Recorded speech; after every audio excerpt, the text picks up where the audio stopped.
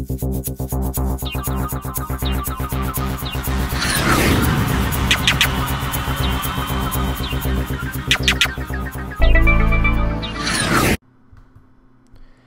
is Brian Jakovich, and welcome to Stelligent Screencasts. In this week's screencast, I'm going to go over using AWS Autoscaling groups.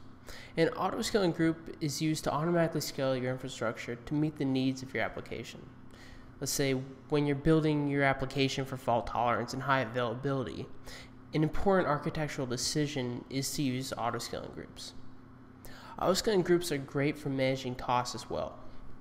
When you're using an autoscaling group in combination with something like an elastic load balancer and CloudWatch, you can disperse load to a fleet of servers on the back end, and they will increase and decrease the amount of servers based upon network demand.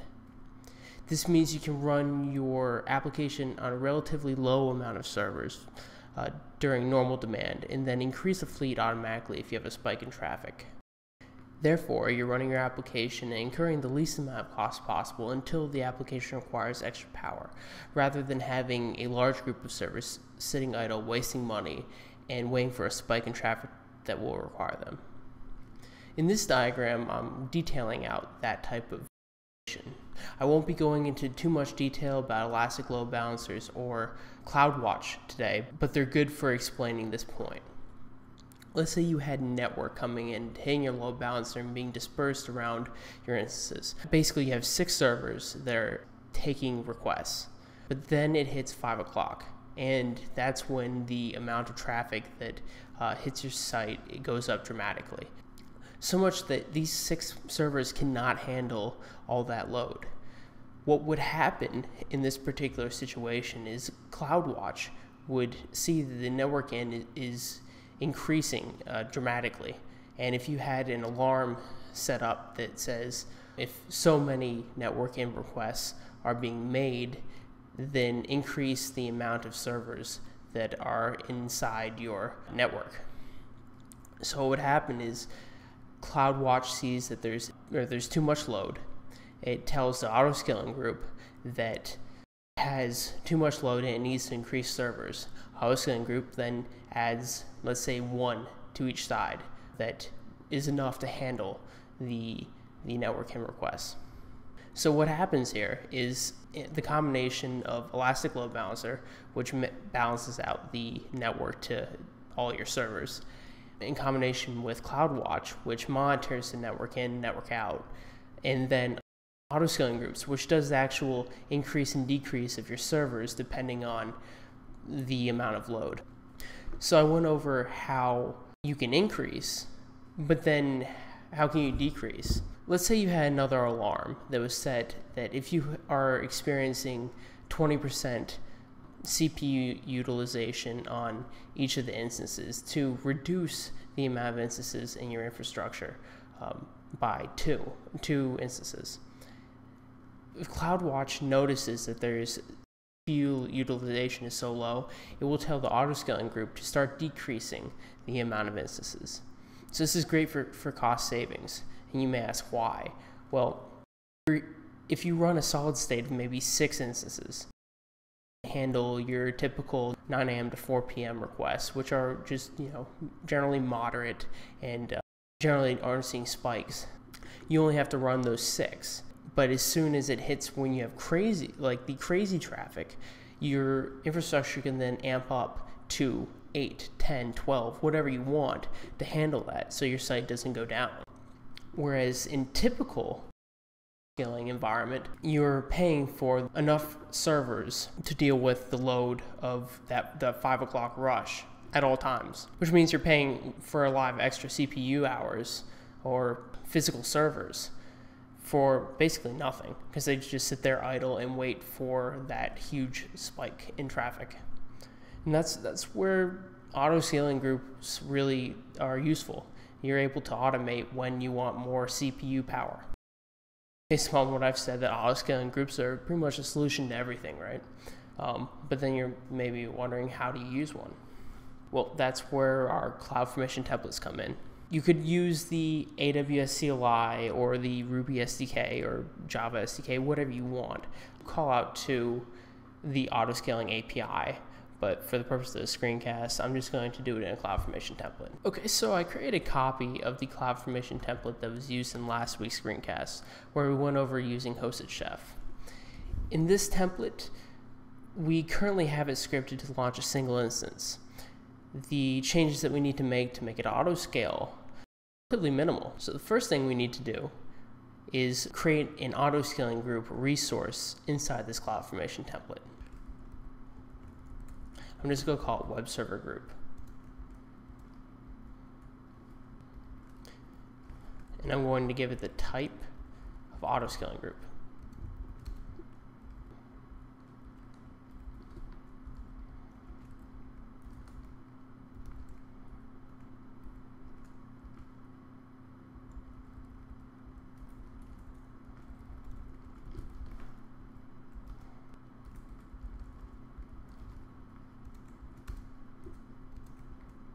Next, I'm going to define which availability zones I want this autoscaling group to cover. As I mentioned before, I'm going to explain a little bit about autoscaling groups. I'm not going to go into serious detail about what they are because it's a huge conversation, but a basic idea is an availability zone is supposed to represent a physical data warehouse of AWS. It can be located anywhere in the particular region. So in this screencast, we're going to be launching our environment up in US East. That means we have access to US East A through E. And those US East A could be in Maine, could be in Florida, could be in Virginia. And US East E could be in a separate location, maybe Michigan. They're all secret locations that AWS knows about. So what I'm going to do is I'm going to specify for this autoscaling group to launch in any availability zone. And this is something that CloudFormation just gives you the ability to do. In this fn get AZs and I don't pass in anything means it will use all availability zones for the particular region. So I'll have access to A through E. This is particularly important because the ability to have all availability zones in this particular autoscaling group enables us to get a multi-AZ infrastructure configuration, and which is a great starting point for building a high availability fault-tolerant infrastructure. The reason why is you want to have a multi-AZ infrastructure. That means your servers aren't confined to one location. They're not in just Maine, and they're not in just Virginia. They're in Maine and Virginia, and you are load balancing between the two. The next thing I need to do is I'm going to set the min, max, and desired capacity. The min and max and desired, their ability, or they're ways that you can control how big or how small you want your autoscaling group to be encompassing.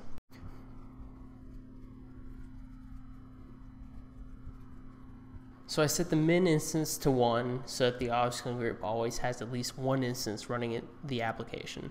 And then I also set the desired capacity to 1. But then I also set the max instances to 10 so that if I were to set up that elastic load balancer and CloudWatch configuration, it could scale. So we're almost done. I just need to modify the EC2 instance resource to become a launch configuration. A launch configuration is a template for what each instance in an autoscaling group should look like. Basically, you pass in the template into your autoscaling group, and the instances will boot from it.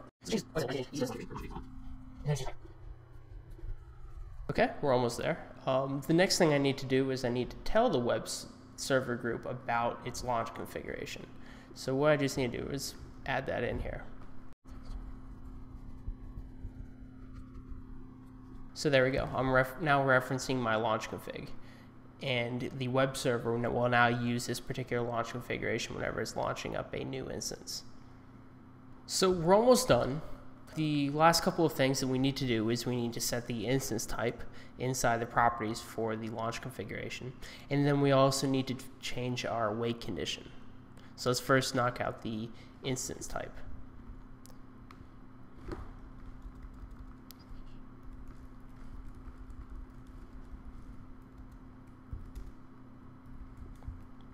I'm just going to create an M1 small.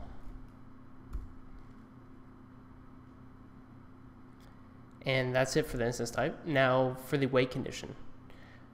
A wait condition is used to signal success to the CloudFormation stack once the EC2 instance has completely configured itself.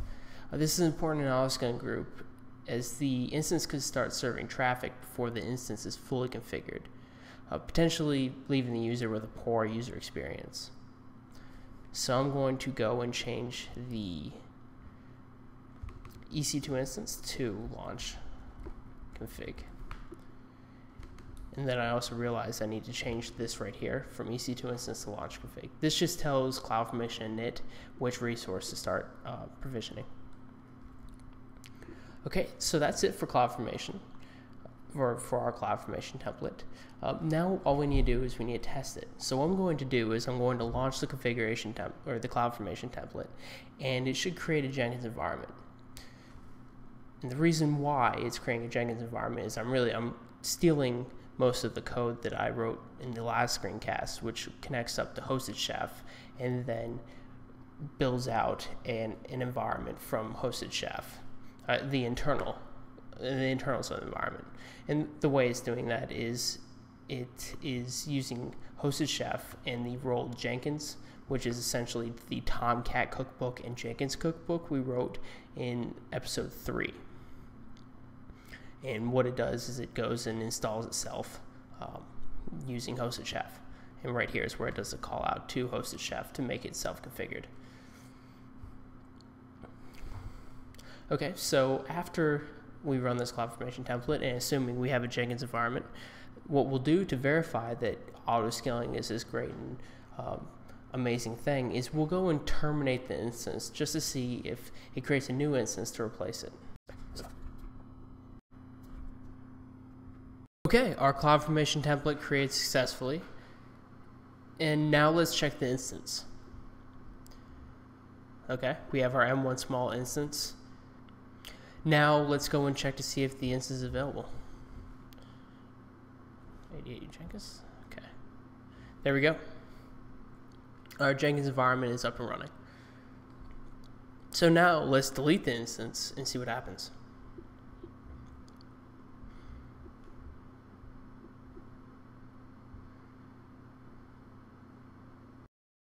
And there we go. We have a new auto-scaling instance right up and available. I don't think it has completely configured itself yet. I just want to show that it will recreate. In probably about 5 or 6 minutes, it'll be up and available with Jenkins again. But basically, we know this because the same instance that we terminate this one right here, it booted up and was able to configure itself with Chef.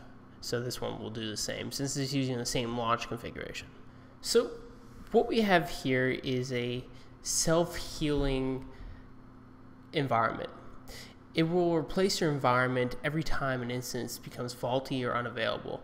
And believe me, this really does happen. I've seen it many times where my instance that I've had sitting around just becomes unavailable. Out of it, just like a physical hardware failure or something. Well, basically the instance just goes away. And luckily, autoscaling is there to just replenish it. Running your instances inside of an autoscaling group gives you so much benefit, and it's so easy to implement. To be honest, there's almost no reason to not have all your environments run inside one. Whenever my team or I are developing a script infrastructure for a client, we almost always deliver it inside of an autoscaling group, similar to what I've shown here. We could have used several other services in conjunction with our autoscaling group to make a very highly available and fault-tolerant infrastructure, like our Elastic Load Balancer and CloudWatch. In a future screencast, I will go into this, but for now, I'll just leave you with the autoscaling group. If you like this screencast and want to get updates when new ones are posted, hit like and then subscribe to our channel. And if you have any feedback or inquiries, please email us at info@stelligent.com or tweet me with the handle @Brian Jakovich, Stelligent itself @Stelligent. If none of those work, just leave a comment in YouTube.